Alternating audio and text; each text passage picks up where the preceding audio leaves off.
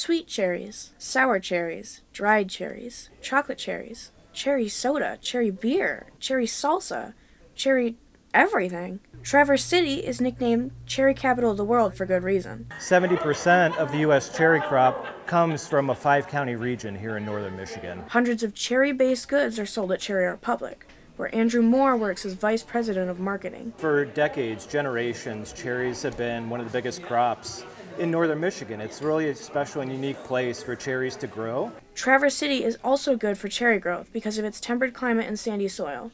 It is also on Grand Traverse Bay and in close proximity to Lake Michigan and Lake Leelanau. Cherries are the heart and soul of Traverse City, being the identity of it and its people.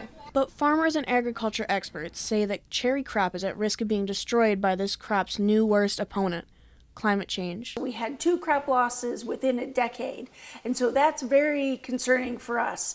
So climate change is about frost freeze events, but then the other thing it's about is just the unpredictability of weather.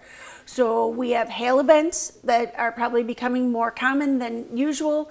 We have an increase of diseases because we're getting warmer and wetter. We'll protect that land. Dr. Nikki Rothwell, coordinator at Northwest Michigan Horticultural Research Center, works with local researchers and farmers to solve climate issues. And one of the biggest climate problems farmers and researchers are working on now are flash freezes. These are when the warm weather suddenly drops below 32 degrees Fahrenheit and starts to freeze, killing the cherry blossoms. Coming from a long history of cherry farmers, Myron Anderson has seen firsthand the devastating changes that flash freezes cause.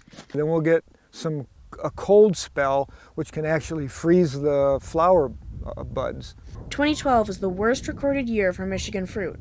Over 90% of the tart cherry crop was lost due to freezing weather right after a warm early spring. During years like that, the people at Cherry Republic have to import cherries to meet their customer demands.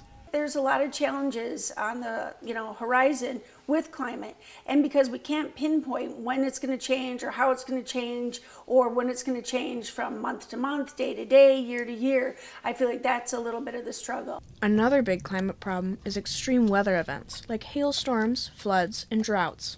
Cherry trees need to be watered every 7 to 10 days and need enough water to cover all the roots. But Michigan can become dry for a long period of time. Farmers have had to install costly irrigation systems. Another problem, extreme rain events. But with too much rain, trees can become infested with fungus and bacteria. In May of 2020, Traverse City had roads flooded and people trapped in their cars due to extreme rain. The rain event caused significant damage to the cherry crop and ruined most of it for the year. These extreme weather patterns are becoming more frequent, as they are caused in part by a warming Lake Michigan. The National Oceanic Atmospheric Administration says the lake is warming about 0.11 degrees Fahrenheit each decade, which is a significant increase since 1901. This warming causes more evaporation in the lake and more water particles from it in the air. More water particles means more storm clouds and extreme storms. Given the challenges of the climate and the cost of failed crops, farmer Myron Anderson is considering the difficult choice of leaving the farming business altogether.